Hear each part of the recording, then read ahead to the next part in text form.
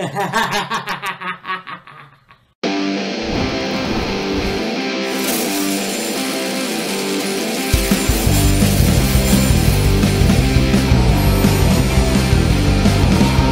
said she'll take me anywhere, she'll take me anywhere, as long as she stays with me. She said she'll take me anywhere, she'll take me anywhere, as long as I stay queen. Kiss, kiss Molly's lips, kiss, kiss Molly's lips, kiss, kiss Molly's lips, kiss, kiss Molly's lips.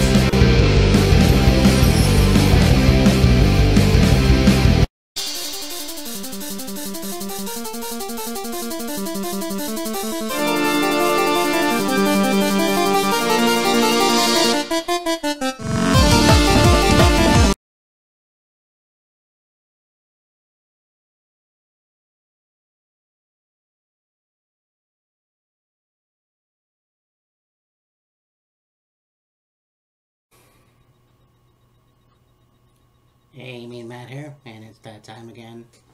Survivor Series. And this year it'll be in Vancouver, British Columbia. Another Canadian show, which I think is awesome. So I thought I'm gonna finish off the year series. I know I said that about SummerSlam, but I'm also gonna finish the Survivor Series off. Seeing as how I did a lot in 2016, just go watch that. Well, it'll be a different perspective here, obviously, including tonight's topic, and let's just say it was rose-colored glasses, because this was kind of the shits.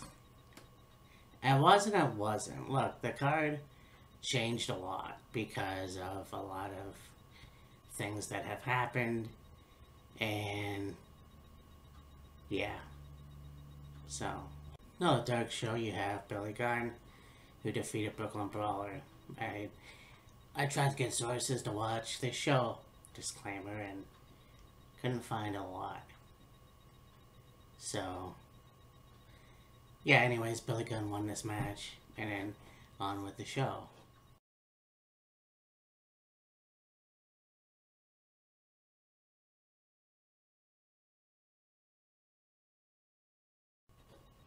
So you have Team Razor versus Team IRS to start the show, and originally it was supposed to be Razor and Marty Jannetty versus Mr. Perfect and 1-2-3 Kid. And somewhere along the way, Mr. Perfect, Kurt Hennig, got released, and kind of like, yeah, that's kind of weird. Like the year before, it was supposed to be the Macho Man Randy Savage and Ultimate Warrior taking on Ric Flair and Razor Ramon, and Jim Hellwig got released, and this year, yeah, it was just insane. But this was a 4-on-4 match, so that's cool. Survivor Series, you have the 1-2-3 Kid, Sean Waltman, you have Marty Jannetty. Mr. Perfect was indeed replaced by Macho Man Randy Savage. Ooh, yeah. And then you have Razor Ramon.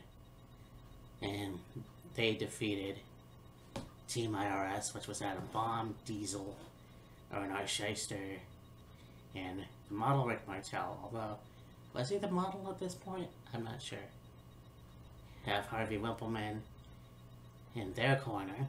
But you have Randy Savage eliminated by Diesel, and then you have IRS pin Randy Savage, and yeah, this was interesting. It's very cool to see Randy in this match. I don't think he wrestled that much longer after this. I mean, there was a short stint he had where he was told to go on commentary because he was 40.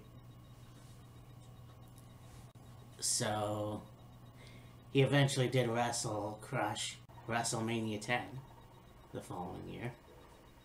So yeah, anyways, then you have IRS, who was eliminated by Razor. Razor got counted out. Okay. Then you have 1-2-3 Kid eliminating Rick Martel. And Marty Jannetty eliminating Adam Bomb. Which, yeah, the sole survivors of this match. 1-2-3 Kid and Marty Jannetty. So, that's pretty cool.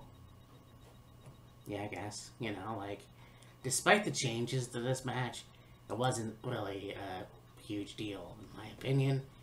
I wish I could have got this match on a highlight thing, but it is what it is, honestly. But, I mean, it doesn't look like it was a bad match. I like a lot of these competitors here.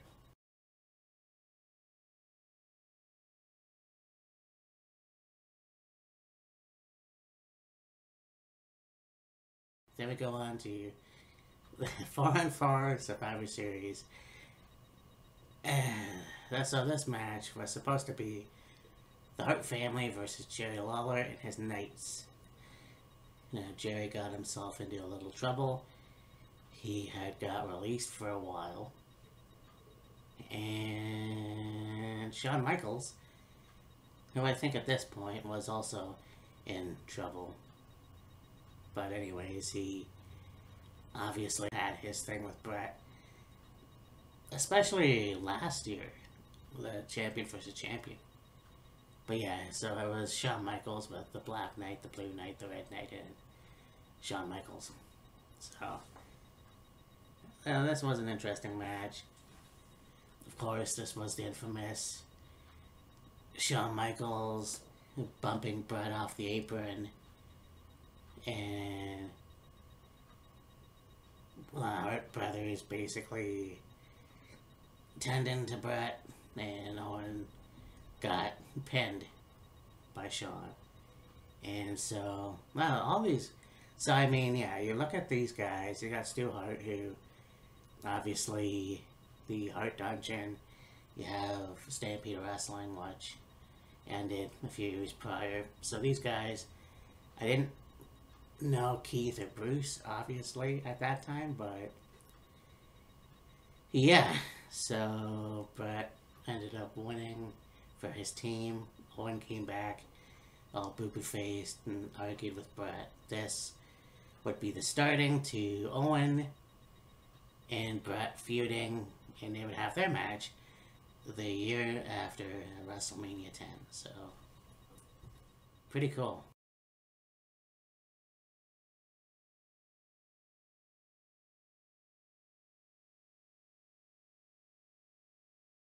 And I was right, obviously, talking about Smoky Mountain Wrestling in the early 90s. You got very cool, their collaboration with WWF now. I never watched Smoky Mountain Wrestling at that time. I mean, I was 8 years old, so I'm like, 9 years old, actually. And I'm like, I never actually seen a Smoky Mountain match at that point, but I knew the Heavenly Bodies and the Rock and Roll Express and all those guys. Hell, even Glenn Jacobs.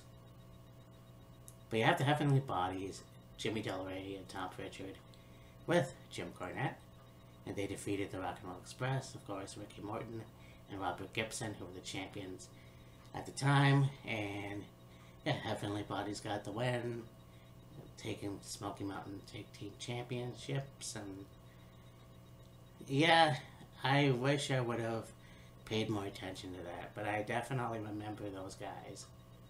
So, and I wish I could find a match, but I'm pretty sure it was cool.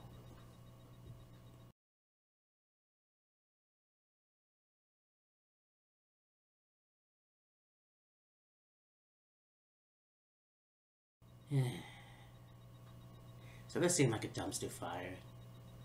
Another Survivor Series match. 4 doinks. You got the Bushwhackers, Men on a Mission with Oscar, who defeated Bam Bam Bigelow, Bastion Burger, and the Head Shrinkers. So, yeah, I guess this was the comic relief match. I mean, Team Doink, or the Four Doinks, and their regular wrestling, like you knew it was Men on a Mission and the Bushwhackers and them doing this, but they had the Doink the Clown makeup on and the green hair, so yeah, all four of those guys won, and yeah, I mean, it is what it is, and it's just like, I mean, yeah, that's all I can say is, yeah, and out of all of them, four wrestlers are no longer with us, so, oh, and, yeah, Bam Bam Bigelow and Alpha, who was in the other corner, so, and then you have the last match.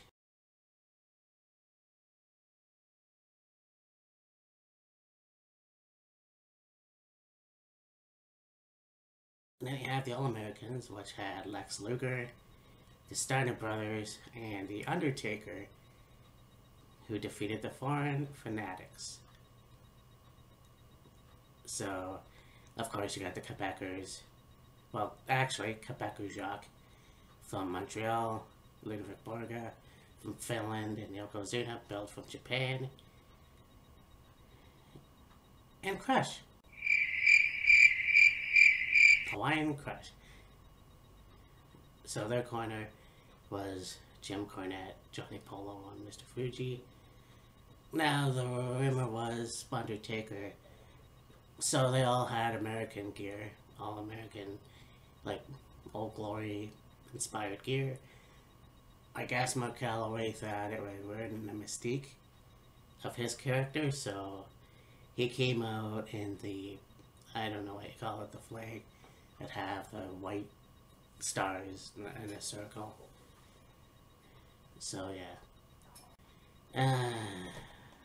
You have Rick, who was eliminated by Ludovic in the pinfall. Crush got counted out. Yay.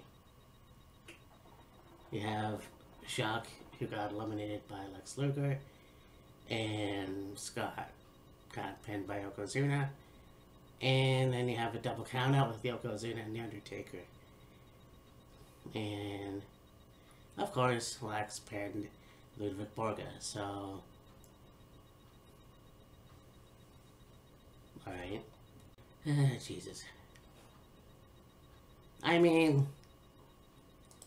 I always say that 93 was a good year for me, I guess. But it was a good year in general.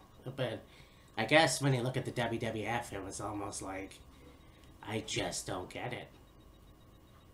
Because this isn't the first time this has happened, obviously. Talk about Survivor Series 92, but you look at this card and it's like, understandably, it's always going to be card subject to change, but at the same time, it's like, why? Circumstances happen, I understand that, but, you know, it is what it is. And I mean, Mr. Perfect, Kurt Hennig, would come back in a referee capacity at WrestleMania 10, so, yeah. So yeah, this was interesting, and yeah, we will talk to you later. We'll see what other show I can talk about, but I'll talk to you soon. Bye. So you know that them cutting WCW was a long time coming. I